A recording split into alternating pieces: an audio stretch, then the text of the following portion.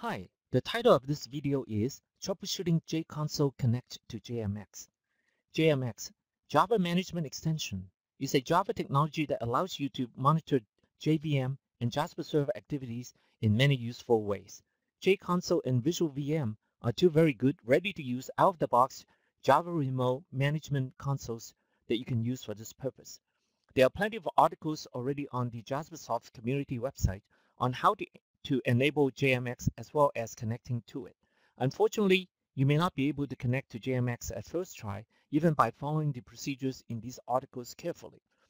This video will try to help you troubleshoot why it may not be connecting for you. Let us take a look at this article that you can find on the Jaspersoft Community website.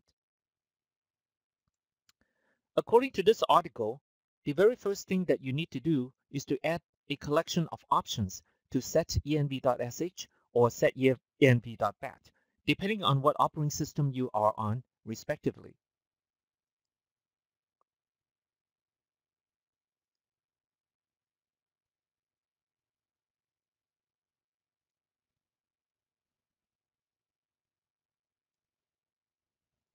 So now, suppose you have added these options correctly as described into setenv. Let us start JConsole. Type in the IP and port number and see how it goes.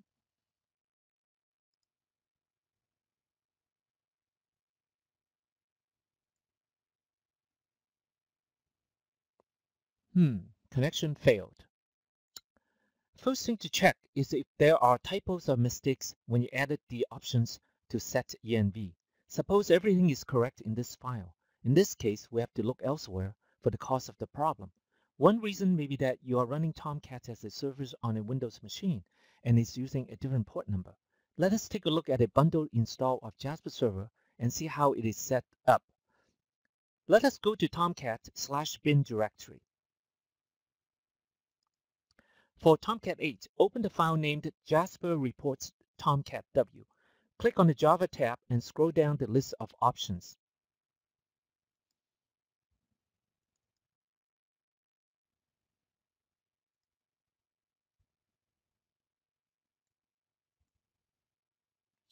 Surprised! The remote port is set to 8082 by default when you install the bundled version of Jasper Server. Let us try JConsole again with 8082 this time.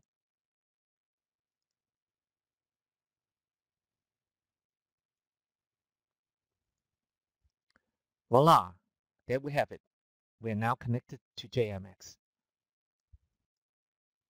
Alright, let us go one step further and take a look at how to connect to JMX as an MBean server. Let us follow another article and do exactly as it says and see if it works.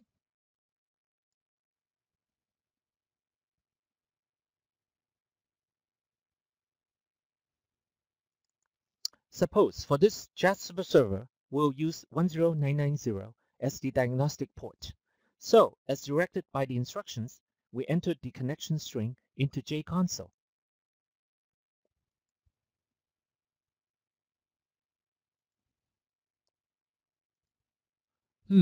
Failed again. Turned it out in this case, we assumed that the Jasper server is the default connection name, but that's not the case. If we look at the file js.diagnostic.properties, here is what it says. The name is actually release-jrs-pro. So let's try again.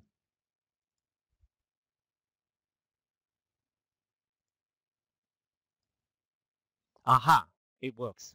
So there we have it. Jasper Server reports attributes exactly as expected. As you can see, you now have access to all the other information passed on by the JMX MBeans from Jasper Server. If it is still not working for you, one possibility is that the diagnostic port, in this example 10990, may be blocked due to firewall settings. How to control the port is operating system dependent.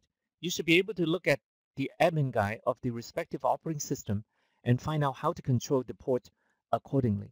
Or you can contact your IT administrator to check the ports for you. I hope this video is helpful in getting you get started with JConsole and JMX. Have fun with it.